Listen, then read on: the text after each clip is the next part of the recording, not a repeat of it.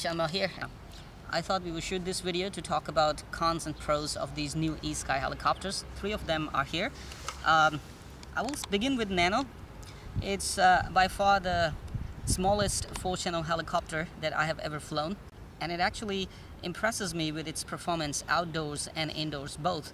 It's very stable if you know how to fly 4-channel helicopters, and very easy to control, easy to set up. The thing that is good about this helicopter is it's small and lots of fun to fly. It also has a very good spread.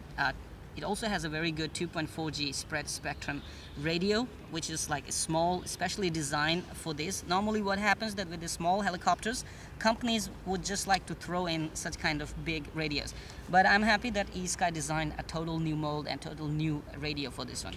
The thing I like about the radio is it's easier to bind and unbind from the helicopter receiver.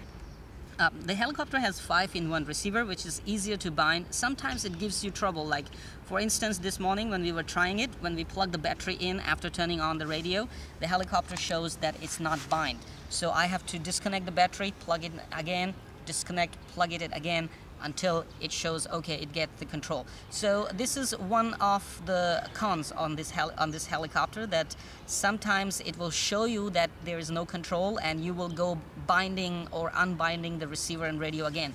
Do not do that. Just disconnect the battery and connect the battery again and wait. Make sure the radio is on. You have to turn the radio on off a couple of times, you know, and it will get back in control. All right, this is one of the things that I wanted to tell. The second thing is, okay, ESKY did a very good job on this little heli. However, all right, ESKY did a very good job on this heli, but you need to make sure that you do not push the battery too much in, because if you push the battery too much in, it will push the 5-in-1 controller, thus making the servos going out of control from their lock, as you can see. And once this happens, you would probably just try to fix it back in, thus disturbing the length or disturbing the level of this little swash plate. What happens then when you fly the helicopter, you will find it just tilts at one side or goes out of control at one side, either forward, backward, left or right. This is happening because the servos actually have moved from their position. Now this is one of the bad things actually. I would like to tell ESKY that they should in fact make sure this thing is properly glued. As you can see, if you zoom in here, as you can see, there are 2 little notches given here. Now, when you fix it, it actually goes, hold on, it actually goes under this little piece you can see here. It's a kind of bracket for the swash plate, and it fixes above servos. Now, when you fix this one, you need to make sure servos are also fixed on the lower plate properly.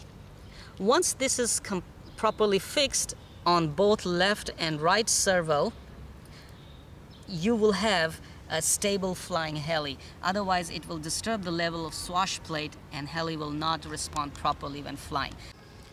Now coming to the one more pro of this ESKY Nano helicopter, that this radio has a built-in calibration function. Right, now this is a good heli for beginners or for those who want to have indoor fun as well as a little outdoor fun when there is no wind.